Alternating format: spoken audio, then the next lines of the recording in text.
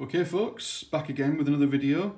This time I'm going to do a little video of the recent mail calls I've had over the last few days. This is the first one, which I've been looking for a while to get actually. It's another one of the Boba cards. This is the 20D back, I believe. So obviously by this point, when this was released, the rocket firing Boba was no longer available due to the child choking on the rocket. So what they did is they simply blanked out the image of the rocket firing Boba, and obviously then it was telling people, obviously, if you did purchase 5 figures, obviously these seals which you'd cut off, sorry, 4, you'd cut off and send off, you would receive, of course, the Boba action figure. So not to mislead anybody, all the children who would order it by this point, they would know what they were getting. And of course it was the standard Boba. What happened later was the 20F back came, the card back, that was replaced. They actually covered the rocket firing picture of Boba with not a black sticker, but a sticker showing, well, just talking about the actual Boba figure itself, the normal figure. So no mention of any rocket firing. So I've got that one. I've got this. I've now got this one, and I've got the 20D back, which is the rocket firing. So I've got all 3 card backs now. So what I'll do is put it on display with my Boba mailer, and I think it makes for a really good piece actually. So this is quite a hard one to get. The black sticker often does come away actually. So this one's firmly on. I got this one from the States, got it today actually, so yeah, really happy with that. So that's my my 3 20 backs, C, D and F, which will obviously go behind my Boba mailer. So once that's all up, I'll do a video of that showing it. Another mail call I got, this was on Saturday. I got a couple of factory errors from a chap that I know in Belgium.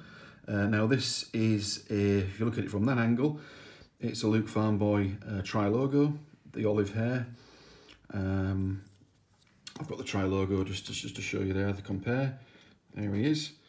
As you can see, very much the standard colour hair, the olive hair, which I did a quiz question on the other day.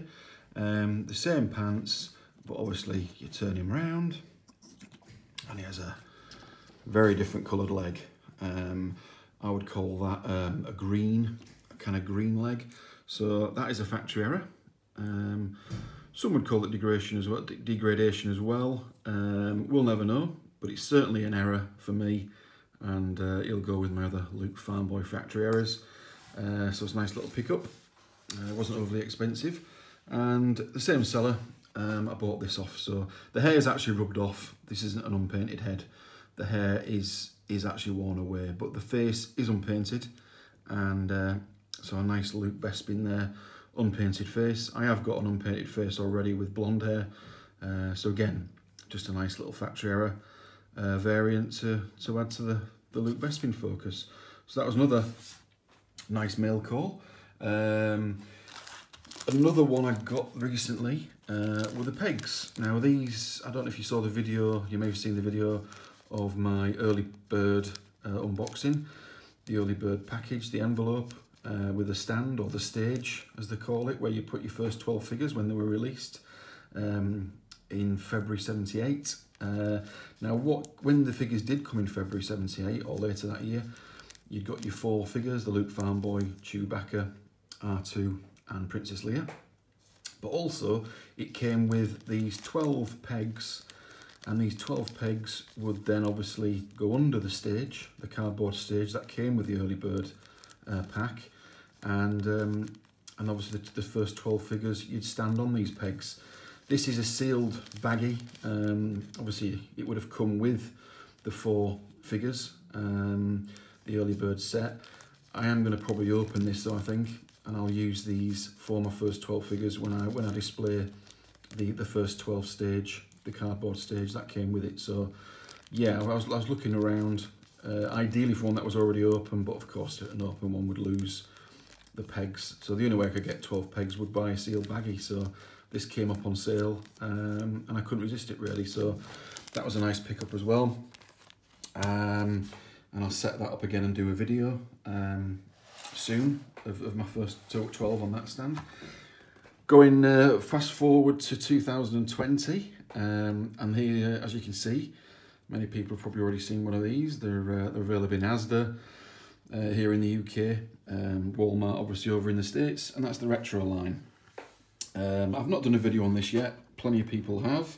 I wanted to buy another one because I've already got one of these, along with the Luke Farmboy and Boba Fett, the three focuses that I concentrate on. But I wanted to get another one because I'm going to open this one day and do a video.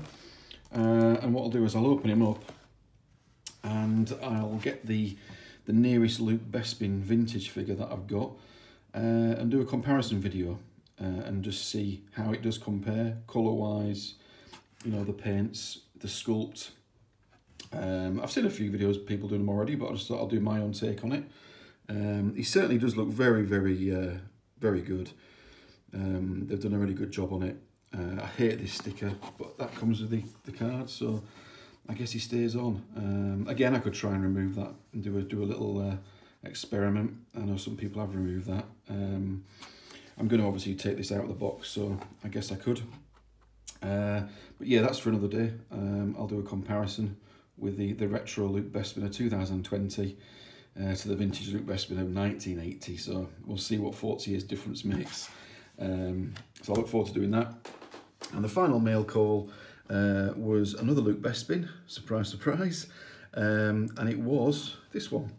This is my Luke Chinas. This is the Luke Bespin China. As you can see there, the raised bar on the back of the left leg, and that is made in China.